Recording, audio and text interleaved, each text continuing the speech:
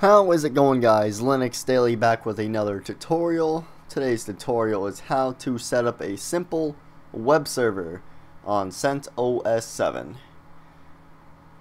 This is a really simple way, and the way that I'm going to handle the firewall is probably not the most secure. I will leave a command out in the description that will only open up port 80, which is what HTTP uses, instead of just shutting down the whole firewall. So with that being said, let's get to the initial tutorial.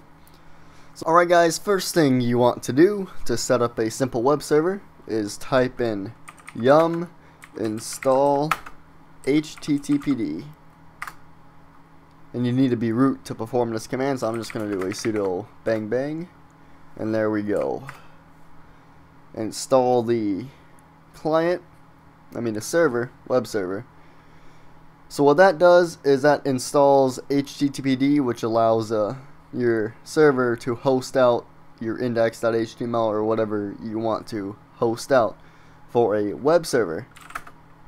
So next thing you want to do is type in cd/var/www/html. This will bring you to your HTML directory that HTTPD or Apache 2 web server uses to host out your files. So what you want to do is make a index.html, which is touch index.html, that creates the file itself, and we cannot do that. I'm just going to switch to the root user really quick, su, and then my secure password. So we are in that directory. We're going to run that same command, and we're not going to get any errors this time. So now if we do an ls, we see the index.html.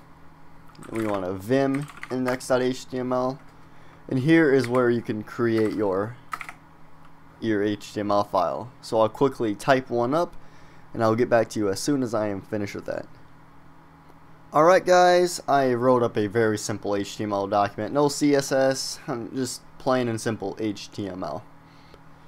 So what you want to do is hit escape to get out of insert mode, :WQ to write and quit. Brings you back to the terminal screen. Now what you want to do is do a systemctl stop firewall-d to stop the firewall. And then we want to run systemctl start httpd. So what those two commands did is the systemctl stop firewall-d stopped the firewall completely. Probably not the best idea if you're going to host this web server to the public internet. And then the systemctl start httpd obviously starts the httpd daemon to host out the file.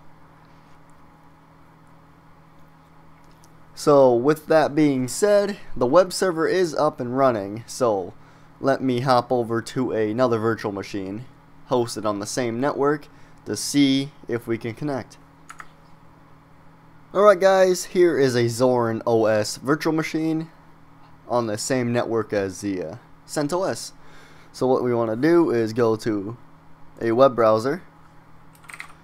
In this case, it's going to be Firefox. Just full screen this one really quick.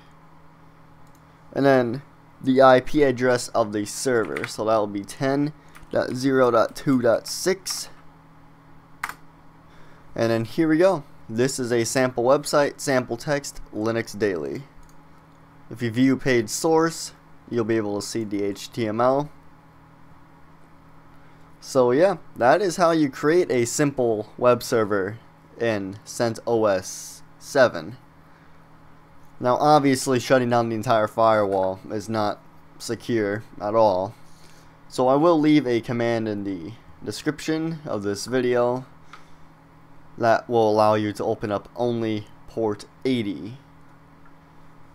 So with that being said, I hope you enjoyed the video. I'll catch you in the next one.